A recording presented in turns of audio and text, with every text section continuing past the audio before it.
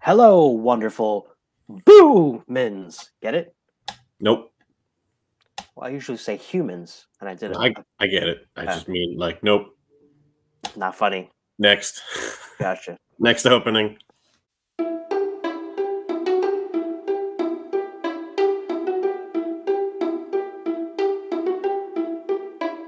Happy Halloween, wonderful humans.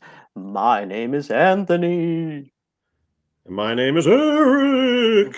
and we're the board game dads. We're not going to keep this up the whole And I time. wonder how long we're gonna keep doing this for.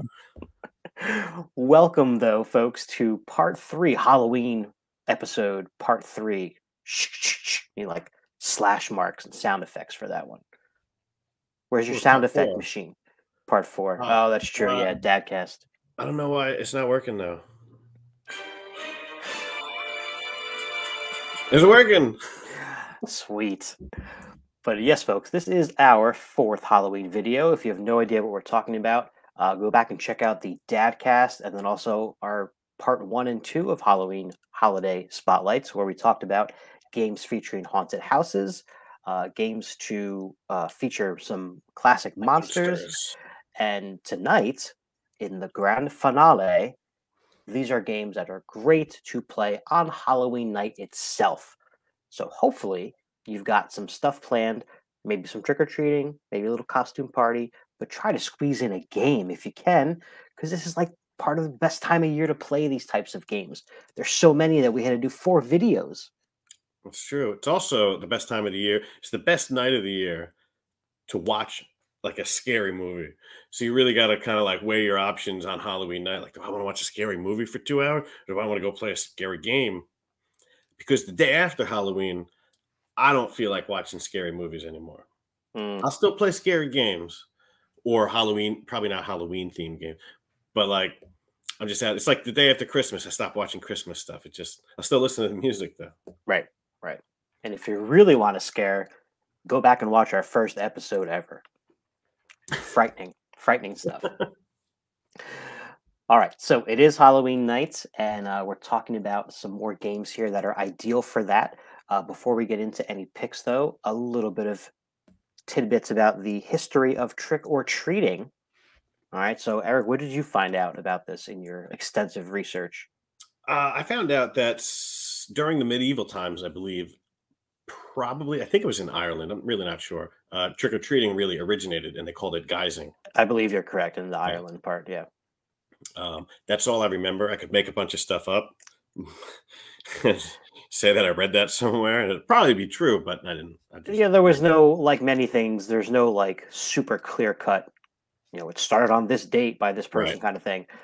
So I did read that guising thing. I read something else too that said something about when All Souls Day became a thing, which I think is November 2nd, the night before the poorer people and then eventually just children would go around to the wealthy people and get these soul cakes, which I guess is the precursor of a treat of some kind, in exchange for them promising to pray for their dead relatives and so forth. So that whole soul thing kind of started Hmm. to evolve into, I guess, other things. And then I also read that people would just do random stuff like sing and dance and try to get, you know, food or something. So I guess Wasn't it like Dias de las Muertes? Isn't that Halloween as well? The Day of well, the that Dead? Or is is that am I completely off? the I Day of thought the that Dead was is a Halloween. that's a Mexican specific holiday. I don't know if it is actually on Halloween though. Hmm. I'm not sure about that. Someone will probably correct us.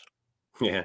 Correct I me. think it's not the same because I kind of feel like when we were at some point when we were looking up holidays to do videos on, I'm pretty sure I saw a Day of the Dead, and I don't think it Hmm. was in October. I think it might be early November though. Okay. Because there's like actually a good amount of games that have that that theme or at least that artwork to it really. So I looked it up. It was a few games that we could have talked about. Celebrated on the 1st or 2nd of November. So it's There you go. after Halloween. So scratch what I said earlier about not watching scary movies the day after Halloween. It now has been extended for 2 days after Go Halloween for it. for me. I highly recommend the movie called Coco, animated movie, which is about that holiday Right. specifically. Pretty cool. Um, Anyway, let's. I just wanted to ask you real quick because we haven't talked about this. Have you ever done, or have you, yeah, I guess, ever seen or done it at the school, trunk or treating? Yes, we did trunk or treating a few times when I was teaching. Very popular at Cool. schools. Yeah, it was pretty cool. We would everybody would decorate their trunk in a sort of like scary theme or whatever kind of theme they Right. wanted, and then you just give out candy to the kids. Cool. Yeah, it's pretty popular. I have not participated in that, but that seems like a lot of fun. Something to do with the kids, right? Yeah, yeah, it's a good alternative to Yeah. walking around especially if you don't have like a neighborhood that has a lot of, I guess, a lot of kids that don't participate in it or whatnot. It's a nice little alternative to that. All right. One last little tidbit of information about trick or treating. Got it. And I don't actually know the date, but whenever it was that somebody decided, hey, you know what would make a real great trick or treating bag? A pillowcase. Game changer. I thought that was Yeah. your idea. No, people have been doing that long before, and that was probably my parents' idea anyway. But Well, like I definitely learned it from you. I'll tell you that much. that was huge. You could carry so much more. Nothing's ripping, nothing's breaking. You don't have to stop home and Yep. unload so that your parents could like hide some while you're not there. Throw it right over your back, right? So Yep. you don't have that like annoying like handle heaviness going on. Just kind of Yeah, lug it around. that was whoever invented the pillowcase as a trick or treating bag. Thanks. We would love to meet you and shake your hand wherever Yeah. you are. All right, Eric. Do you have an honorable mention for tonight's list? Ooh, I actually didn't even think about it. Hmm. So I'm going to pass it on to you. I'm trying to think of one real quick. How about you? Do you have an honorable mention? You know what? I do have one. King of New York. There was a power up expansion or something like that for Halloween. Now I don't have a picture of it, and I thought about taking one. But really, it adds two characters. One of them is like Pumpkin Jack, not from Disney like Halloween Jack, but like Yeah. dude with the pumpkin head, and the other one's the Boogeyman. So you can just play the same game as a Halloween themed character, and that's a cool thing to do Halloween night. Works for me. Yep. My honorable mention is a reskin of a popular game, two-player game called Patchwork, which has a regular edition, a Christmas edition, an Americana edition, and as of a few days ago, a Halloween edition. I have not picked it up yet. I do not know how different it is. The other ones are not different at all, besides the artwork. Although I think this one has eyeballs instead of Yeah. buttons, which is good enough change enough for me to want it. Yeah, I'm actually I forgot about this one, and we just bought it today. So like Man, didn't even think about it for an honorable mention. But that's all right. Now we got two of them. there Let's you go. get to game numero uno. Game numero uno. Start us off. All right. So first game I want to talk about is called Welcome to, which we've all heard, we've probably all played, and we talked about before. So I'm not going to actually cover the game, but it has a bunch of these little thematic expansions, specifically one called Halloween thematic expansion. And so that's my number one, playing it with this. It doesn't add much. It adds a different scoring card for the third scoring thing. It's like N degrees. I'm not really sure what to call them. And it adds a different, page which has candy corns and ghosts, and you circle one of them when you put a number into that house. And that's it. And then you get like some sort of bonus. Otherwise, the game doesn't change. It's a great game. And while you're playing, if you really, start looking at the board and everything, you see these bats, and I think there's some witches, and there's a bunch of pumpkins out, and it just looks really cool. And it just makes Yeah. me think of Halloween night. It's got the right color scheme, and it's cool. It's like you're planning your neighborhood so that you can go trick or treating and you can go up these. So it is. I know it's a very, very thin connection to actually Halloween night, but because it's a neighborhood decked out in Halloween, Hmm. I gave it a pass. And that's my number one. Now I know you've played this one. How do you feel about this? Out of the thematic expansions, I think this one is up at the top for me, honestly. I agree. I again, they're all pretty thinly veiled, right? I mean, it's a flip Yeah. and right. There's not much theme in it to begin with, but you're right. The color scheme for sure. I feel like it's easiest to explain what's new in this one as opposed to the other ones, Right. right? Like you're just like you said, you're just circling. a ghost or a candy corn. And what those do is pretty clear at the top of the sheet there. Candy corn just going to give you straight up victory points if you have, whatever you have there. And the ghosts are going to give you a couple of extra things, right? Like extra pools. I forget what else is up there. They give I you an think extra. pools or the forests or Yeah, yeah, parks, yeah, yeah. parks, not forests. Yeah, so they let you, advance in a couple of the scoring columns that are going to be added up at the end of the game. And I like having a different option as to one of those N1, N2, and three things. It's cool to have one of those Yeah. that's not the same in every game. But yeah, I like this one a lot. And I think if if Google Earth was a thing when we were when we were trick or treating, I kind of have a feeling that we would have been doing some planning ahead of Oh time. yeah. Be like, I could see us being like, all right, this house gave us like crap last year, and just like Xing them off the map, like don't even go to that door. So I'm interested to see if anybody goes that far that's trick or treating these days, but. I agree. Welcome to is a great game. It's so easy to get out, easy to play over Zoom or remotely, however you do that. And yeah, can't say enough good things about this game. One of our favorites here at Board Game Dads for sure. Yep. All right, so moving on, my first game here is specifically taking place on Halloween night because it is about trick or treating. So here's Ghost Love Candy. This is actually a Steve Jackson game. And yeah, ranks pretty low overall. It's in the I bet. 7,000s or so. Definitely not very popular. But I think it's a hidden gem here. So this is one of those games where you're going to get a deck of cards that are just numbers. I think it's 1 through 9. So everyone's going to get the same deck, with the exception of the artwork. And the artwork is pretty simple, but it's also comic and pretty funny. So you get to pick your deck. You want to be Ruby Joy. I personally like McSpooky because I can say, "Curse you, McSpooky!"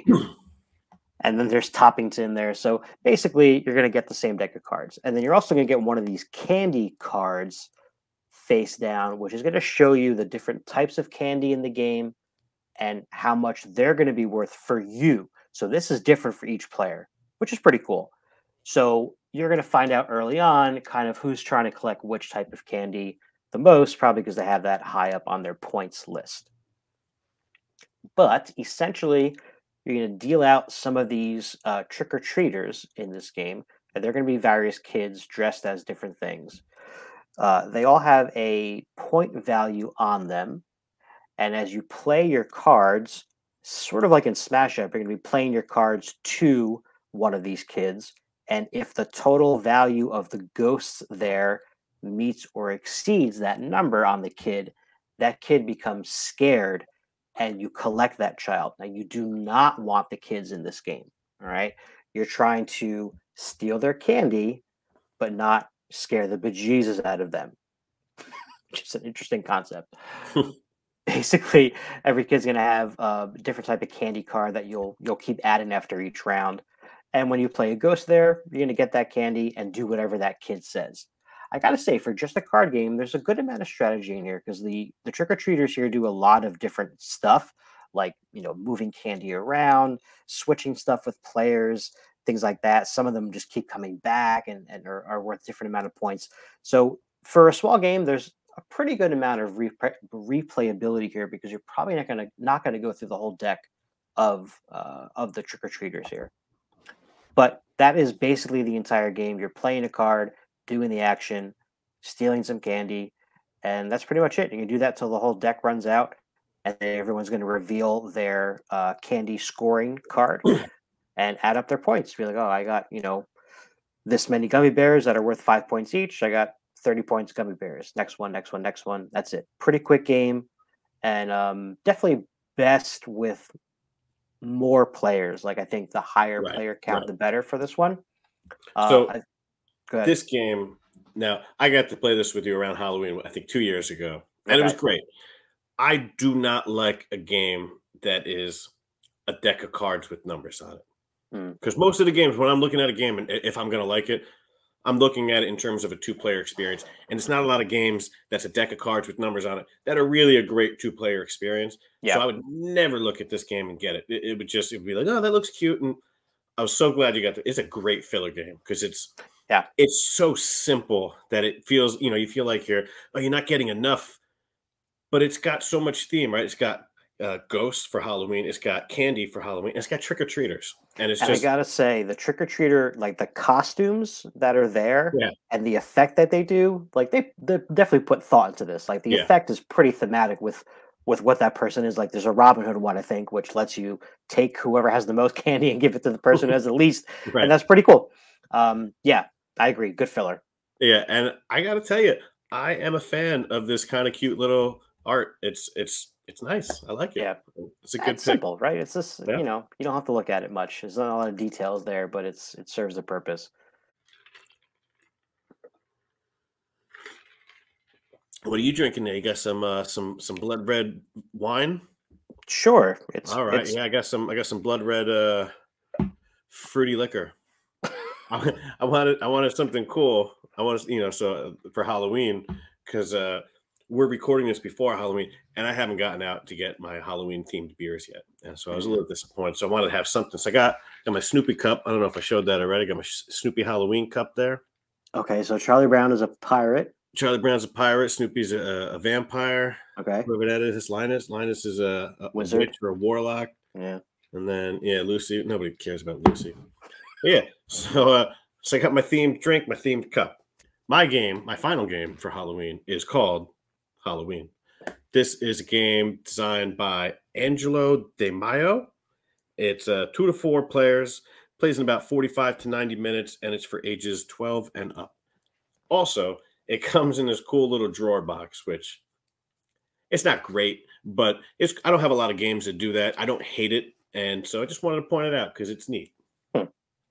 So this is a tactical game, which I had to look up. I was like, oh, it's a tactical game. Does that just mean like combat? And no, it doesn't. So a tactical game is when it's a game where you're making decisions based on your current situation and your short-term goals, as opposed to a strategic game where you're making decisions based on your long-term goals. Okay. Interesting. Yeah, I didn't know that. Anyway, there's also some action points. There's action retrieval, dice rolling, and movement on the board. All types of like kind of little mechanisms, all in the one game. Hmm. So basically, you got a bunch of ghosts on the board. Now, this isn't the board. This is actually the back of the board. I thought it looked really cool. It has again, this game has amazing artwork, and these ghosts look really cool too. So I just wanted to Yeah. kind of showcase that for a second. I forget which game you were talking about in the other video, and I think I asked you if it was this game because I remember these Right. figures. It was Ghostel. Oh, right. Yeah. So anyway, so you got a bunch of ghosts on the board, and again, this isn't the board, and everyone has access to the same ghost, right? It's not like I get the red ghost or I get whatever. We're all controlling the same ghost. We're like demon lords trying to cause the most havoc and chaos on Halloween night, and yeah, that's I guess the idea behind the game. So you have these player boards, which will have certain amount of actions for a certain amount of ghosts. So you can control up to 3 different ghosts, and you're going to be doing different actions. You're going to be upgrading your ghosts. You're going to be moving them and summoning them and making more ghosts. Basically, if you have 2 ghosts of the same color on a location, they make another ghost if you use that action. Or you can try scaring or fighting. Really, you just want to try and get the most ghosts out there, upgrade them all the way up to level 5, which Hmm. is the red ghost, and then bring them to a location and do the haunt action and score because the red ghosts are worth the most points. So there's only 6 locations. So the game kind of becomes a race to see who can get the red ghost onto a location and haunt that location and do at least 3 of those or 4 of those before the other opponent, the other player can do that, or the other players can do that, depending on. Right. I've only ever played this game like 2 or 3 players, and it kind of loses a little bit of theme. It seems more mathematics based, where you're just like, "All right, I have to get these points," and then there's some action cards on the top, which will give you, special powers and different ways to get victory points. But it or scare points, I think, or haunt points. I think it's actually haunt points. It's It's okay as a game. It's fun to play on Halloween because the artwork is just so amazing. But the game itself kind of falls a little bit flat because like I said, it just seems like you're trying to move over here and score points before they can move over there and score points. And but it looks cool. So I agree yeah, 100%. whatever. I agree 100%. You played this one? Yeah, I played this with you guys, and same. It's the game that it ends up being is not the game that it looks like it's going to be. That doesn't mean it's a bad game by any means. No. But because when you're sitting down to play this Halloween game with these cool ghosts, it felt less thematic as the Yeah. game went on, like you said. You see all this cool artwork and these components, these ghosts, and you're like, "Oh, this is gonna be cool. It's Halloween. It's got Halloween, just jack o' lanterns and go. This is gonna be." And it's just like move over here and score before Hmm. and then move over here and score. Oh, move over here and then get rid of the red ghost after you score. So that way the other. Okay. Yeah, Like, yeah, yeah. The decision making is separate, much separate from, or very separated from the theme yeah. for sure. All right. Last game. All right, last game. So we mentioned trick or treating, dressing up. Maybe you have a costume party, and that's exactly what this game is based on. So this is the Pumpkin King having his annual fall dance, I guess, at his castle. But it's such a popular party that some people are not going to make it into the party. They're going to be stuck outside. And this is called Castle Party. This is a brand new game that just came out in 2021, and this is a flip and right. So that's another flip and right for us on Halloween night here. What's different and unique about this flip and right, though, is that you're going to be building the shapes as a group of players. Now, it's not cooperative, but basically, on the active player's turn, they're going to flip over one of these shape cards, and you'll notice that they all have an X somewhere on them. So they'll flip over that shape, and then they're going to play one of the monster cards from their hand to start building that particular, polyomino shape. And the next player is going to add a card, and so on until that shape is complete. Then everyone will draw that shape on their player board.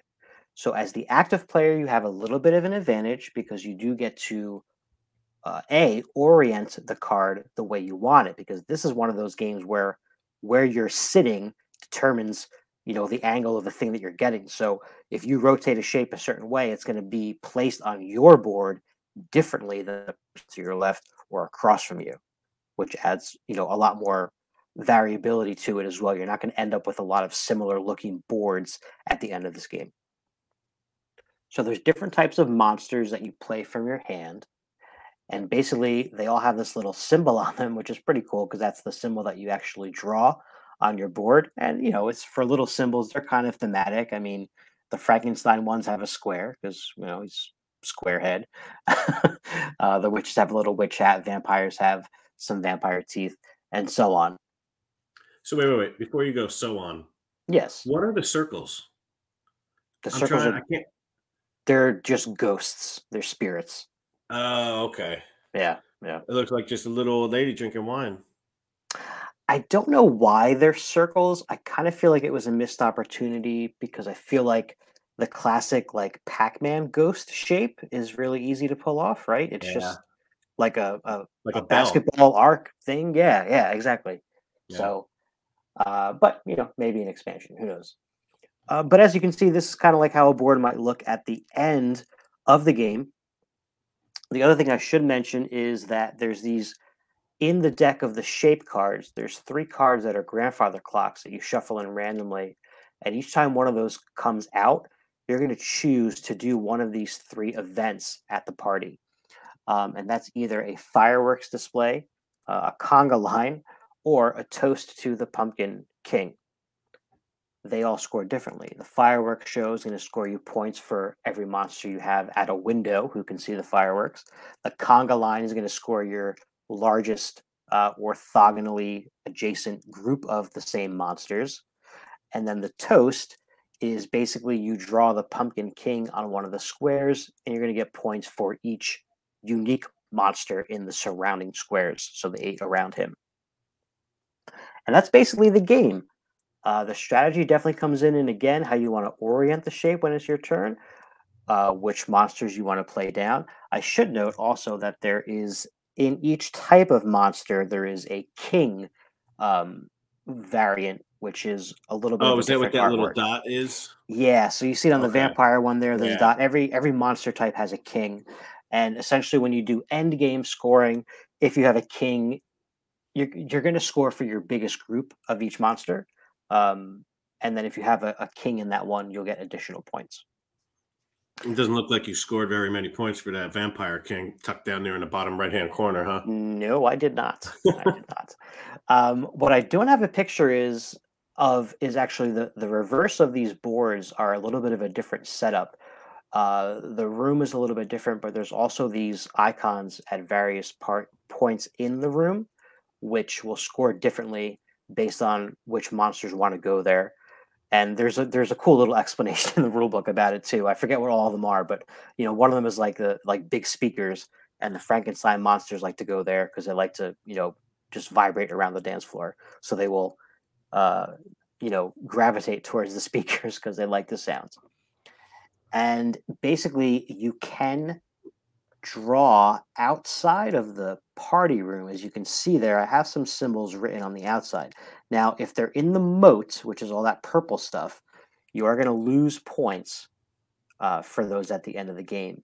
But at the very bottom of your board, that little drawbridge there, you're free to write as many symbols as you can fit on there, and those do not deduct points at the end of the game because they're not in the party, but they're at least at the door and not drowning with sea monsters. So there's that. Is that alligator wearing a costume? I believe everyone is wearing a costume of some kind. Yeah. Oh, okay. Oh, yeah, Yeah. see the other one's got sunglasses. Yeah, they got okay. Yeah. Cute. Yeah. You know So, what? I like the artwork in this. It's you know what? It's similar to the artwork in Ghost Love Candy. It's very, it's got that cute yes, kinda kinda look and appeal to it. I like it. that's true. That's true. And so we're going to focus on that as one of the aspects here of the Board Game Dad's patent pending rating system called FACS. So if you're not familiar with how FACS works, there is a possibility of 2 points per letter. And then we give this game an overall score. Now we are specifically rating these games on how do they play with younger folks. Right. Doesn't mean that only kids will be playing them, but that kind of factors into the score here. So we're going to start off with the F, which is what, Now, Eric? before we go on, Oh, what okay. is the age range on this one again? Oh, apologies. Yes, this is ages 8 and up. 8 and up. Okay, so for effort, is this game fun for the family? Now, it's a flipping right, so I'm gonna love it. So I would already just assume let's give that a 2. But like, are kids really into like because it looks cool, and then you just put in a symbol on the board? How do you feel about that? Yeah, I don't. I think that's what hesitates me from giving this a full points at 2. I don't know. I I don't know if I can envision playing this game with 8-year-olds.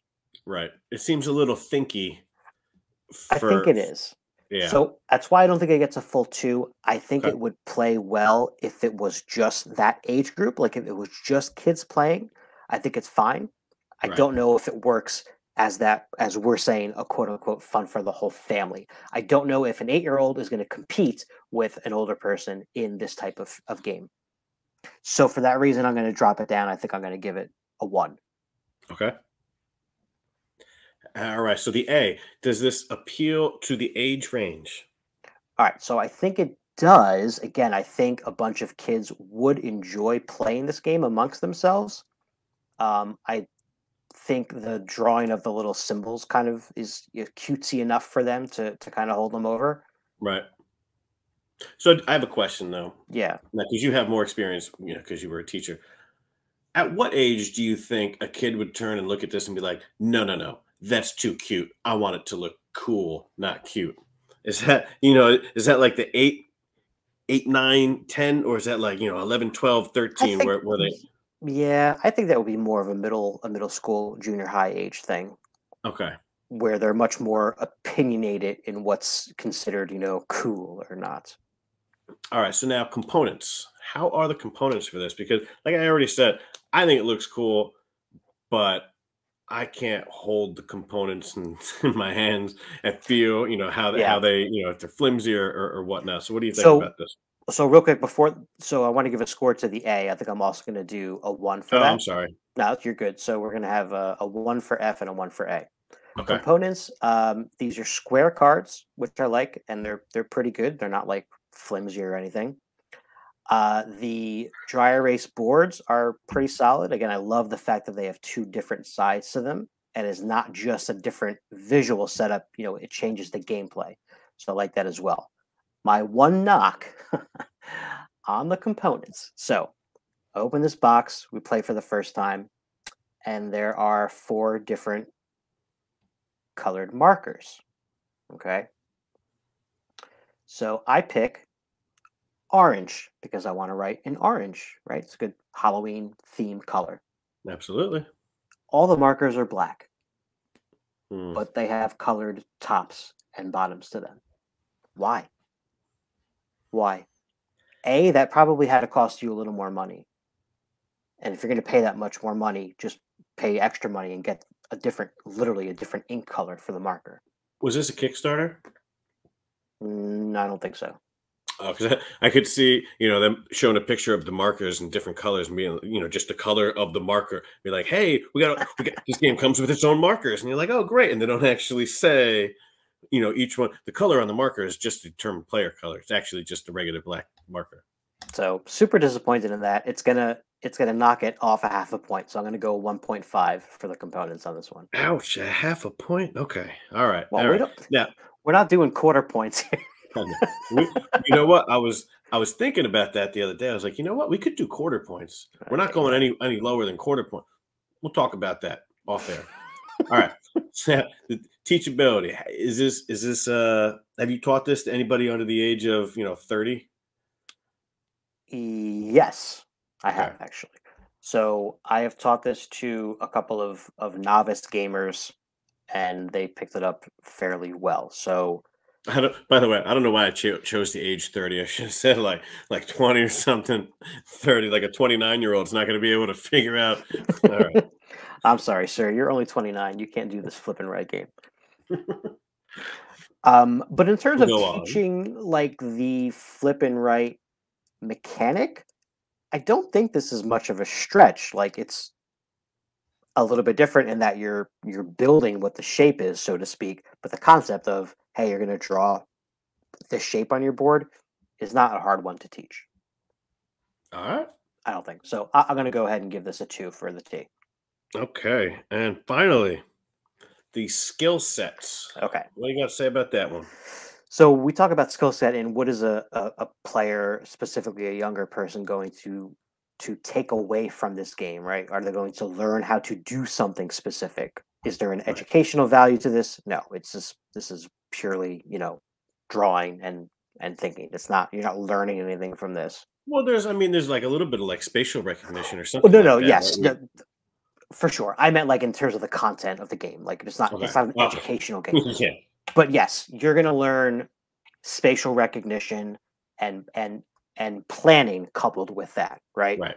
Because you're going to start to see what types of shapes there are, and there's not a whole lot. There's, I believe, a 1 square, a 2 square, and a 3 square, and then a 4 square, like a bigger square, and a couple of those L things, and that's pretty much it. Okay. So you're going to want to not paint yourself into a corner of your board, right? Where like you're not going to be able to fill in that extra spot. So that, having that forward thinking, I think is something that you could use in other games that are similar to this in terms of flip and right, like a cartographers or something like that. Now, does this game have some games that come out and they have like the rules and then there's the basic rules so that you could play it like the family version so you could play it a little bit easier. I've got a couple of it's not so often in roll and rights, but I got a couple roll and rights where they have like the basic game and then the full game. And then you're like, oh, the basic game's easy. Let's check out the full game. And then there's a lot more going on in this one. Yeah, I don't know if they call it that specifically, but I mean, I would definitely say Is there the like an ones. advanced version or a Well, family version? the other side of the board is more advanced for sure, Oh, right. Duh. because you have to put specific monsters at specific spots instead of having like free range, basically. Right. So have you And played that? You've played that one, the advanced version? we haven't actually. We've only played Oh, the okay. one side. Yeah. Um, the other thing I will say is, and they don't mention this, but I think if you wanted to make it a little simpler, you could probably take out the king versions of each card, and then also I didn't really mention this, but the one creature, the unicorn, is different than the others in that the way they score is more of a set collection type thing. Whereas if you have only one unicorn, you actually get like negative points. If you have two, you get like, 0 or 1 or something, and that gets exponentially bigger the more unicorns you have. It could be another layer of thinking that you might want to eliminate if you were trying to scale this down for younger folks a little bit, I think. All right. So what do we give this one for skill set before we get away from there? I'm going to go 1.5 again. 1.5. All right. So we have a total. You added them up, I assume. We got a 7.0 for Castle Party, age range 8 and up. Now, I just want to point one more thing out about this game. Now, I've never played this game. I don't own this game. I'm looking at it and I see, they got witches and there's vampires and ghosts, like you said before, Frankenstein, Pumpkin King. There's some bats on the cover. What are unicorns doing in this game? They couldn't come up with anything scary like the Headless Horseman or something like that. They'd be like, oh, yeah, we got bats. Oh, we got, and a unicorn. I don't know. I found it odd. I don't know if there's any mention in the rule book specifically about why unicorns are at this party. Maybe the Pumpkin King just really enjoys looking at unicorns. I don't know. I will say that it did come with one promo card, which was the Was it Santa Wolfman. Claus? No, Oh, it's Wolfman, and it's pretty thematic. okay. Remember, I told you about the fireworks thing. You're going to score points for how many monsters you have by windows.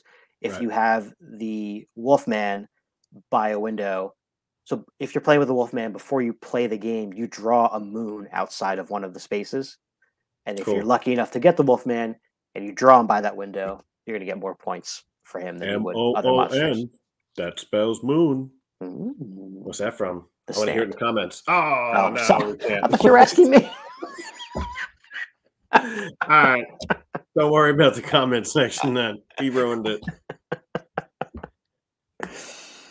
All right. I will say real quick. I just want to go back and mention the appeal part again. I'm not changing my score. I just wanted to focus on the artwork. I think there are a good amount of kids who enjoy this type of artwork specifically about monstrous creatures. And I say that because I have nieces who love what is the name of the show? They're like, Monster High. yes, Monster High. Castle Party, highly recommend it. The first flip right I've seen that does that communal building thing, right? So that's pretty different, I think. All right, Eric. All right. Our pillowcase is getting pretty heavy. I'm not saying we have to stop trick or treating, but it might be time to do a drop off. Yeah. And maybe have some pizza. Get some pizza, put some M&Ms on there, and then head back out and do a third round because that's how we did it back in the day.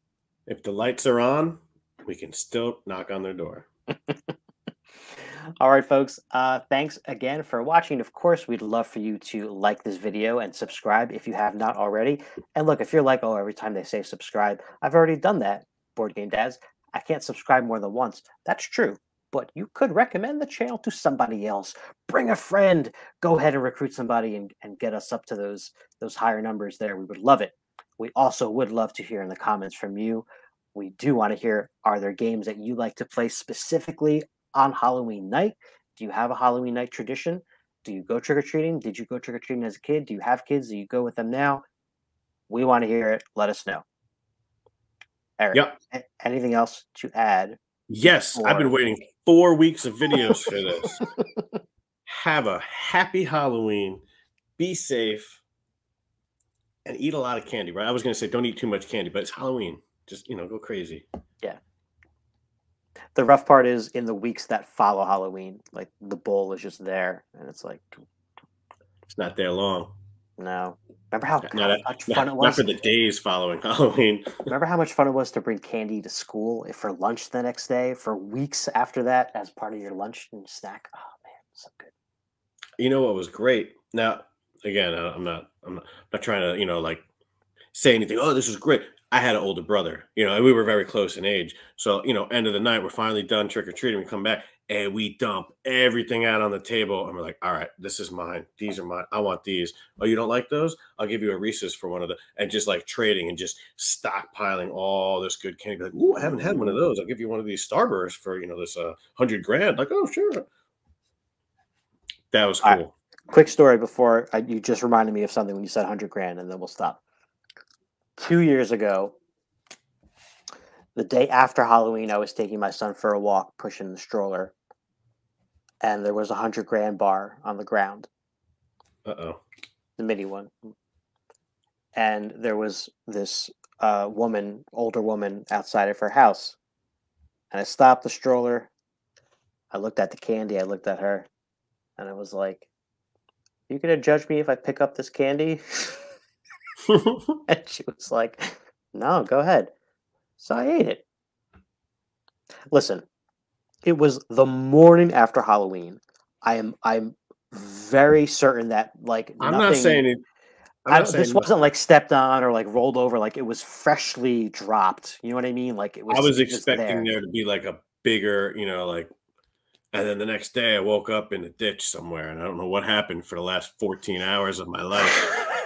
That would have been a cool ending. All right, we'll work on that for the sequel. Yeah. Happy Halloween, everybody. Happy Halloween. Goodbye.